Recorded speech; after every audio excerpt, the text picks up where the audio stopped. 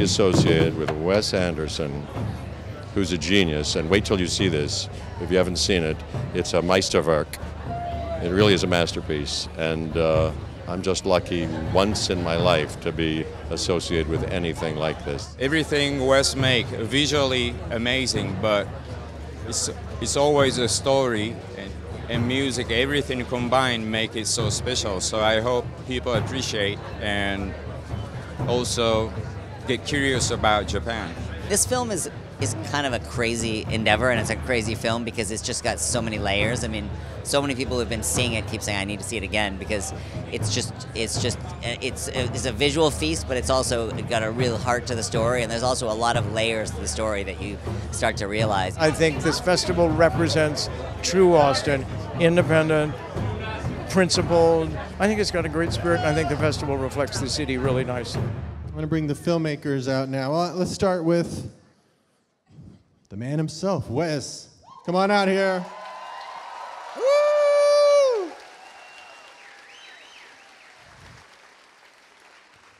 Great work, buddy. So I first met you in 1992 at the Sundance Film Festival. I was there with El Mariachi, and you were there. Wasn't it the short film version of Bottle Rocket? That's right. Yeah. Yes. A long. We were both really time. shy, not looking at anybody, going like, "What are we doing here?" Well, you were really a star by then. I mean, I was much lower under the radar. Right. But you were. I remember we were just so quiet. I'm sure neither one of us thought we'd still be here 25 years later. But definitely not. I want to ask you first. What inspired you to create this film? I knew you did Fantastic Mr. Fox. Did you know you wanted to jump right into another animated film, or was this just the story bit you first, or what? Well, it was. In fact, the way this movie really started was on the way to the studio in London, where we made Fantastic Mr. Fox. There was a sign for a road to a place called Isle of Dogs in London.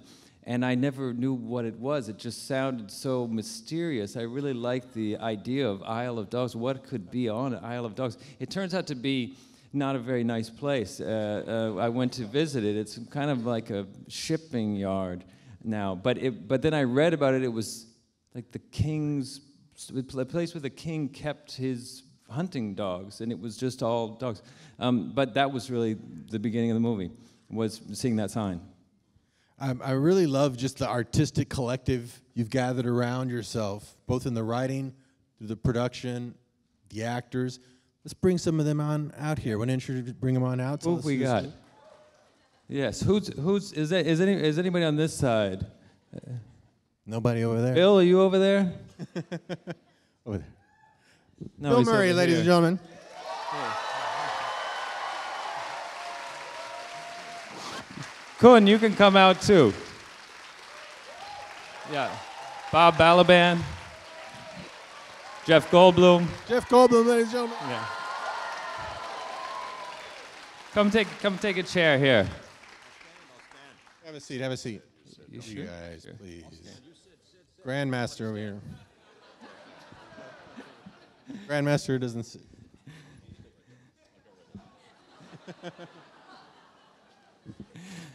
So you had to probably bring them on early on in the process. Did you? Ah, more chairs. There you go. There's Jeremy, our producer there. Is that everybody we got? Yeah. Did you write the roles with your, I mean, you have such a terrific repertoire of actors. Do you think of them now when you write, or can not think of them? Or did you write this first? Well, this one not so much. This one we were really, I wrote it with Jason Schwartzman and Roman Coppola, and we're very old friends. Yeah, those are good guys. This one we were really thinking of just dogs, and we really didn't have any humans in mind. But usually I do. I mean, these are all people who I've written specific parts for. Yeah, just in this case, this one was an exception. And did you give them a lot of freedom in the recording? Because that's way before you do any animation. You're not really committing to anything. Do you rewrite with them there, or? Yes.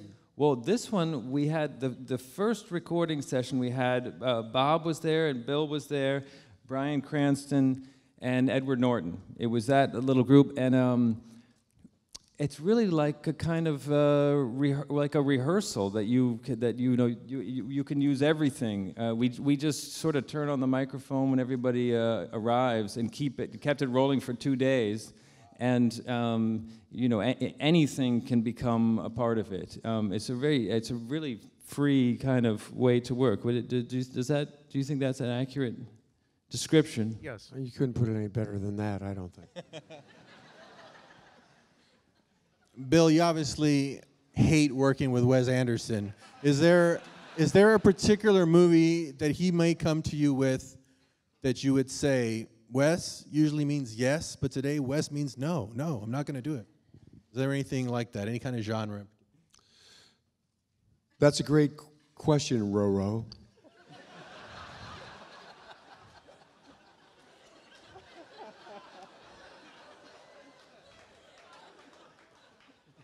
Shit, I don't know. Is there one that I would say no to? Yes, there is one. But if you say what it is, then you get in trouble. I'd rather the mystery of the refusal lay there just as the unknown. Like, sorry, that's the one. Hell no. They're all fine to do. We have a lot of fun working together. The making of the movies with Wes has become the living of a life of movies. It's really been a joy to be a part of. Good answer.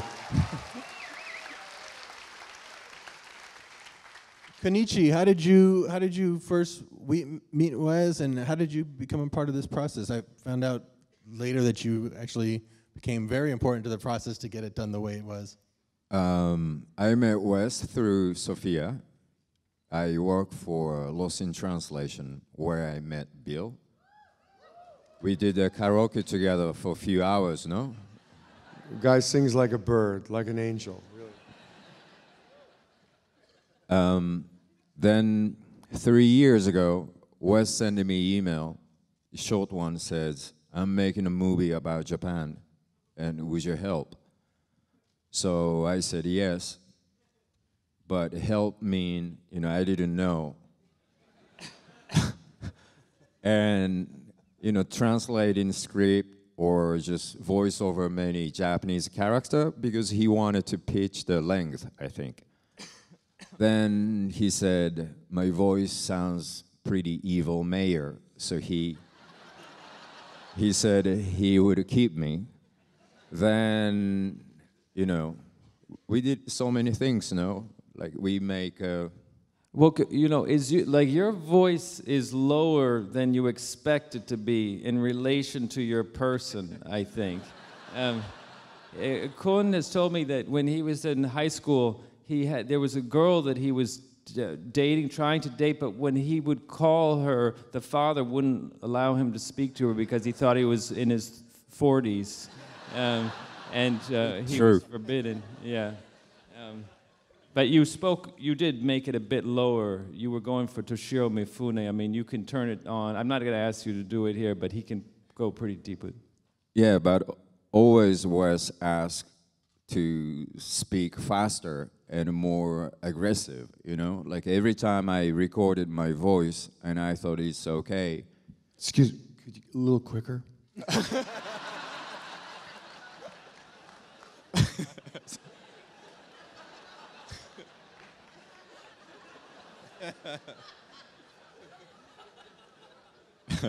Anyway, I recorded and sent it to Wes, but Wes is like, oh, I really like, but can you speak faster, louder? So I don't know how many times I record and send it to you. We did pretty many, no? Yeah, well, originally Kun did all the voices for our kind of storyboard version of the movie. I did the English-speaking voices, Kun did the Japanese-speaking voices, and I replaced every other voice that he did except for the mayor, which we could never do better than what Kun did, so thank you for that. Thank you.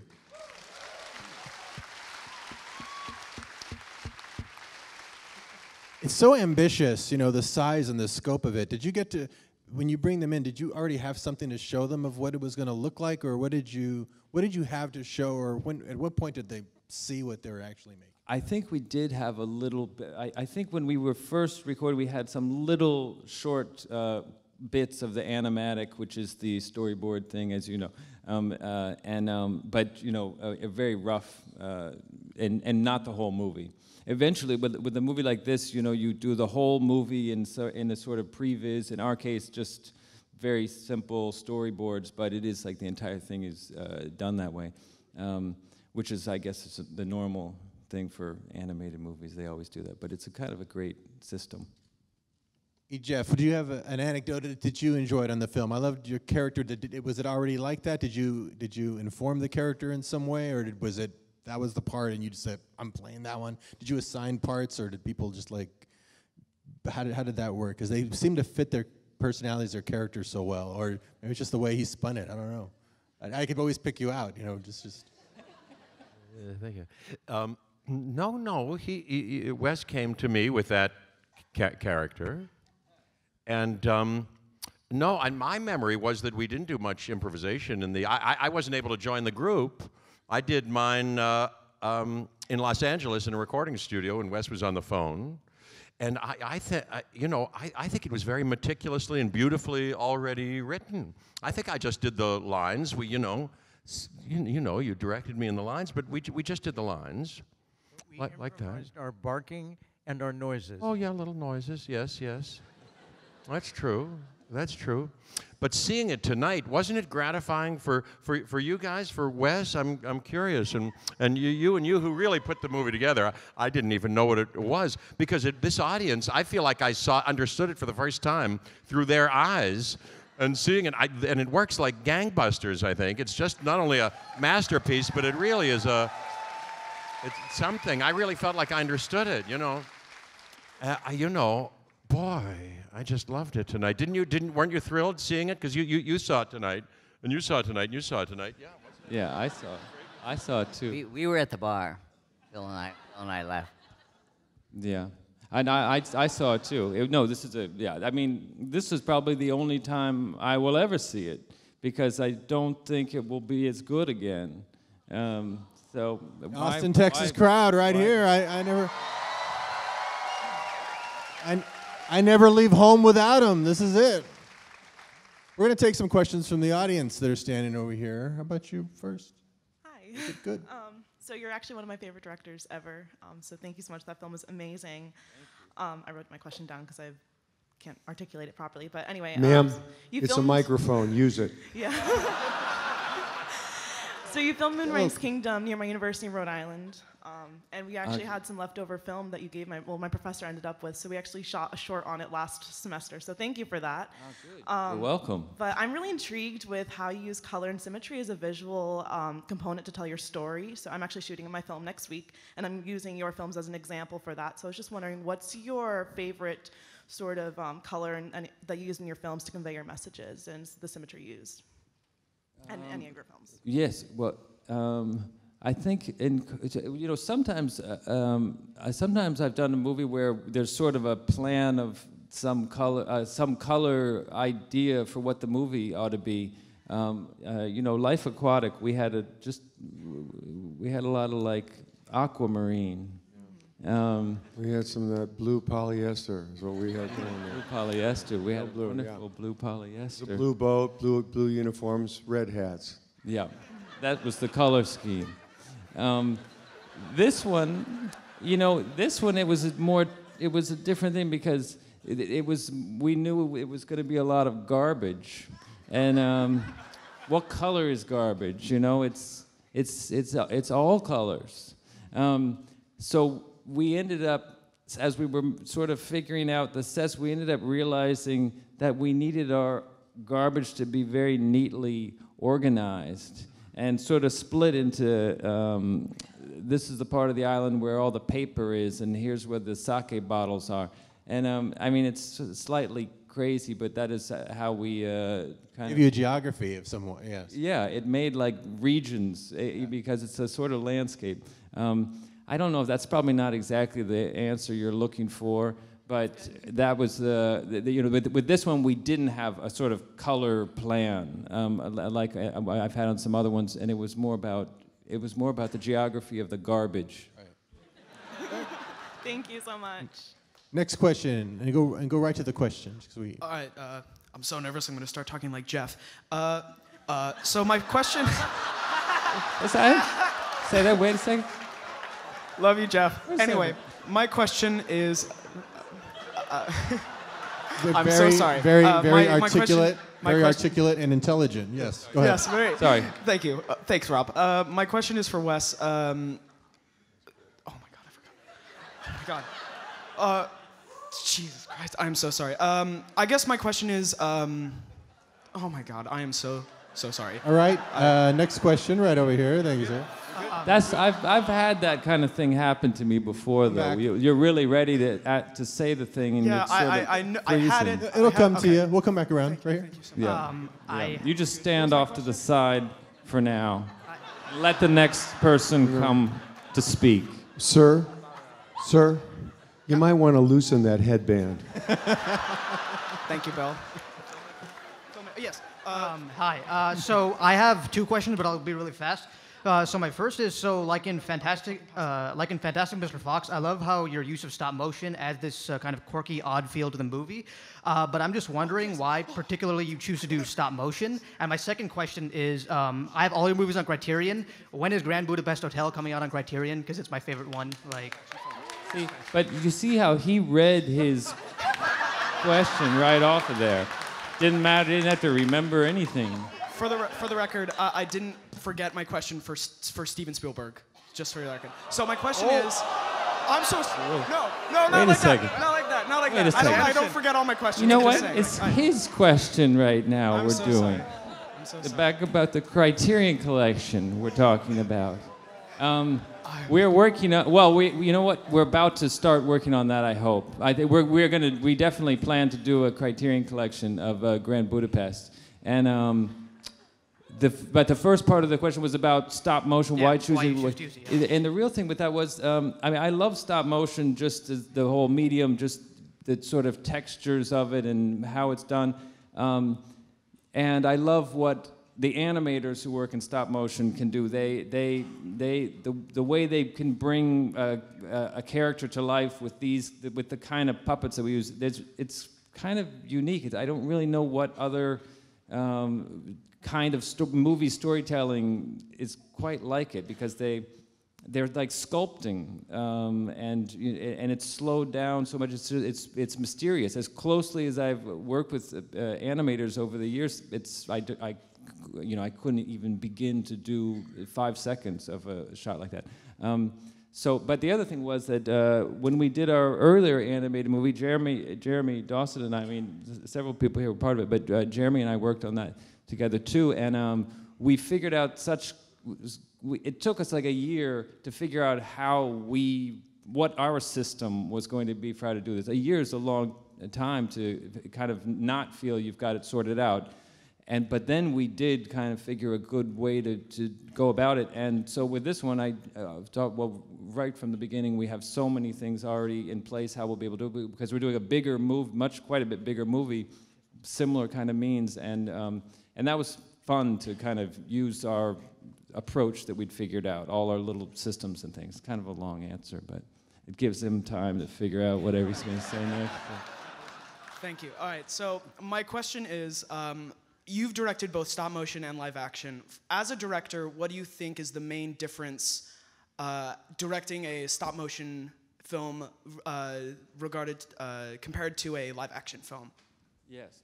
Well, it's a good question. I think with in terms of with working with actors, I think it's quite similar, except that when we're doing the stop motion, when you're just recording voices, it is just so completely free, and it's really, you can really play with it any way you like, and you can use anything. That's a kind of unique thing. In terms of directing the whole process of stop motion, one thing is everything's out of order. You edit the movie before you shoot it, and it's really everything. The pace of things is all changed, and also on a live action movie, when you're shooting, you have this intense period, as you know, where you're really like, your whole life is just every second on the set, and you're doing one shot at a time, basically. I mean, you might have another unit or something, but basically it's linear. With a movie like this, you sometimes we had 20 units, or what's the most we would have, Jeremy? 40. 40? Only about 27 shooting at the time, but we had 40 units. Wow. So see, that's a lot going on at once. And so, yeah, that's a more, that could be, it's sort of a lower grade, it's a lower intensity, but it goes on a long, long time, and it's sort of on numerous fronts. Now, when you're recording their voices, I mean, each one of these guys has a very unique gestural quality when they talk. I mean, like Jeff, he talks and his hand is out there doing some of the talking. And here, do you videotape them while they're to get some of the gesture or facial expression or anything, or is it really you're going off voice and creating new? Sometimes I always think I always wish I had later, but when we're actually doing it, I feel like I don't want to. I just want everybody to just be just be free. I don't want any camera there at all, because that's the thing I kind of like about it, is that nobody's watching. It's just it's like a radio play or something. So they're just listening to the voice, being inspired by the voice, and creating the animation, and you then direct the expression they would have, the amount of articulation a character would have. That's what I was curious about. Yeah, it's sort of like that. I mean, sometimes we'll do different little videos of an animator might film himself, or I'll act something out and to give some basic idea. Some animators can work with the extreme subtlety of the most subtle facial expressions. They'll use that, and then some animators, that's not really their thing. So yeah, it gets sort of shaped like that. And also, I think when we make the storyboards and those drawings, some of the basics are there even in that, probably. Right. Yes, sir. You had a massive ensemble cast in this movie, and I was wondering, how did you figure out who was going to voice who? And what was it like working with Edward Norton and Harvey Keitel? Yes. Good. Yeah, yes. Well, yeah. I mean, Edward Norton and Harvey Keitel, we'd done other movies together too, and in fact, Jeff and Bob and Bill, we've all done other movies together. Several.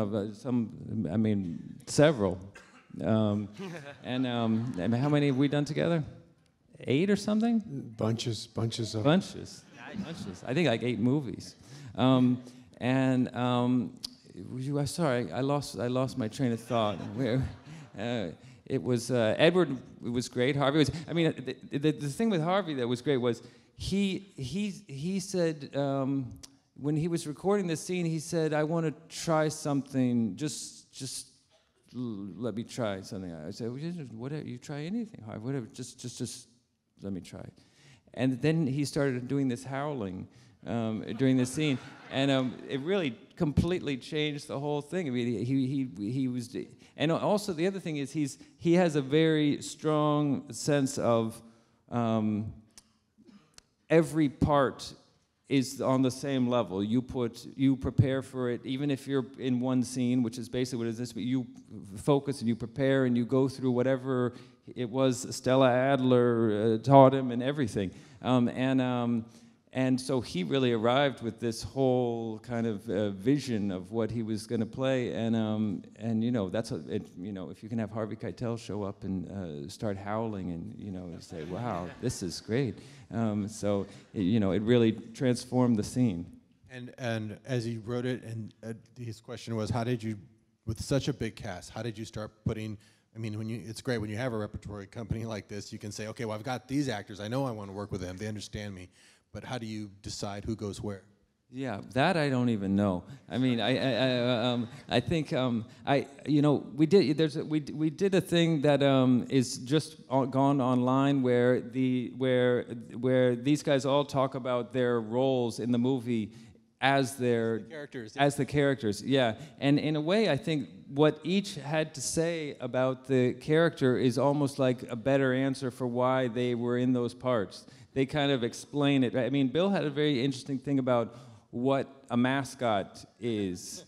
A mascot is somebody who, when when things go badly, they're there to cheer you up and help you. But when things go well, you really, really want them to be there to share that with you, which is an interesting take on the mascot. And that's what you played. Am I right?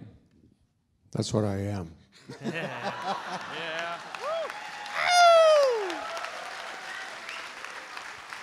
You should look that up when you go home. There's an interview with them in character as the dogs talking about their characters like it's behind the scenes on the movie. It's really cool. Let's have this right over here. Hi, Mr. Anderson. I'm a fan of your work. Mr. Murray, Mr. Goldblum, I'm a fan of y'all's work as well. Mr. Anderson, my question to you is, you said earlier that you wrote these characters without any humans in mind, just dogs. So my question to you is, did you already predetermine the breeds of these dog characters in mind, or did you leave that open to interpretation, and then when you casted the characters, did you determine the breeds based off the voices of the actors? Yeah, we're getting really into it. The breeds were sort of, well, in the script they were all mixed breeds, and I think that's what they're supposed to be in the movie. But there's the basic breed, basic mixture is kind of in the script. But I don't know. I mean, also the boss of the puppets department, his name is Andy Gent. He's kind of he's in charge of, when we did Fantastic Mr. Fox, he was in charge of really taking care of all the puppets. On this movie, he was the one who started at the very beginning, and he was really he supervised every aspect of these puppets. And the way the dogs were designed started as sculpts that there weren't drawings, they were just clay figures first. And so really, it kind of comes from Andy and Andy's ideas and his interpretation of what's in the script, what's in our conversations, and I think already what the voices were that we had recorded, what the actors did, shaped how we designed the puppets. Thank you. And affected the breeds. So first of all, I'm a huge fan of your work, but what inspired you to become a filmmaker? Well, that's kind of a tough one. I remember. I mean, for me, probably the most important time when of thinking about wanting to make movies, it was while I was going to school here in Austin, I mean, it certainly is when it and also my friend here, my roommate is Owen Wilson, so we started working together here on our first movie. But it was really the PCL. Is it still called the PCL, the Perry Castaneda Library? Yes. At the PCL, there was then a very, very big collection of movie books. Most of them were kind of old. They were books about movies from the 70s, the 60s, like European cinema of the 60s, the Fellini and Antonioni and Bergman and Truffaut and Godard, and 70s American movies. They had a lot of books like that. And I wasn't in film school. You were in radio, television, film, and your focus was already film. Because I saw your short films. Yes, yeah. But yeah, it was really reading books, and then also there were a lot of at the Fine Arts Library, they had laser discs in those days that you could watch, and there was a library of movies you could watch. Plus, I also was a projectionist at the Union Cinema, and in those days, Hogg Auditorium. We showed 35 millimeter at Hogg Auditorium. I wasn't considered a good projectionist. I don't want to. I mean, if the supervising projectionist was here, he might say you weren't really a projectionist, or I don't totally believe that, but I was. Yeah, that was a very exciting time because you could tell a new wave of independent film was about to happen.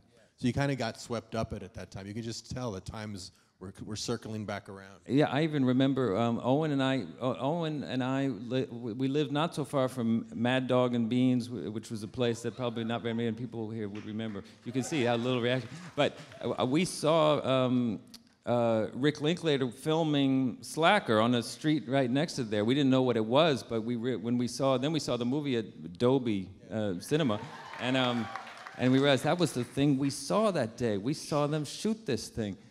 Things were really exploding right then. Yes, that's right. It feels like that wave is coming back. You guys, write it. Right here.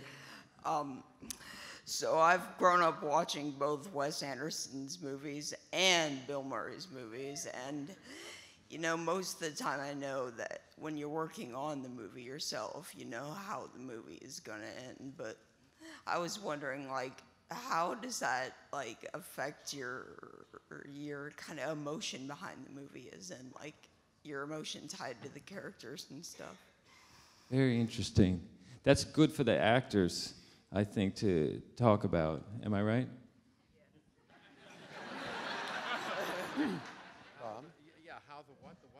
Bob, why don't you take that one? How you're emotionally affected, really, like how the story that you're playing is affecting you. Bob's very good with the questions. Go ahead.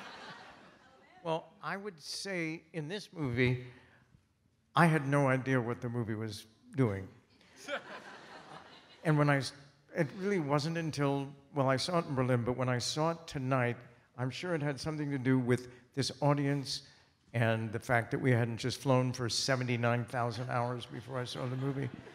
But tonight I went, this is an amazing movie, because even though I hung on every word, the life in the movie was literally, it could have been in my favorite way, and the story was critical, but I thought it could have been a silent movie. I knew so much from watching this thing that it was kind of thrilling. I mean, even if the sound had been turned off, the characters lived because of the way they moved and the timing of everything and the music. It was so powerful, a visual experience. That I was just amazed. And I thought, I'm glad I didn't know about this, because it would have been intimidating. Yeah, that's good. You know, there's an interesting thing too. So, you know, the actors sometimes, these dogs, they don't talk all the time. There's a lot of behavior that is not inspired by their voices, but the voices they establish the characters so much that, to me, I feel like I feel the actors in the performances of the puppets, whether they're talking or not, all through the movie. I think we felt that all through the period of animating the movie and kind of the whole making of the movie. It's an odd thing. They get sort of infused into the puppets somehow. Thank you. Thank you. Thanks for answering. I'm sure you've had that question asked to you a million times. No, that was that. No, Very good question. That was a good Very question. And also, you know, it seems like a strange thing, you know, to put that much trust. Like I said, he didn't really know. It's an animated film. You're not going to really know till it's done what you're going into. But it's testament to just the work of this collective. You know, this work of this world that Wes has built around himself, that he's built a group of people that come to him and know they trust him, he trusts them, and they go with this vision, they commit to what's handed to them in paper, they bring life to it, and it all works like magic. And it's because of the trust that goes on with this group. I was up here last year with Edgar Wright and Baby Driver, and I'm gonna say the same thing I said back then, which was, you saw the movie, it's a big screen experience, you want other people to have this experience. Marketing can never buy the word of mouth that you guys give. Go out and make this a hit like you did that one. Go out and tell people to come see this movie, because it's a bold, visionary work by Wes and his artistic collective. Thank you very much. Thank you, Robert. Thank you so much. That's so nice of you.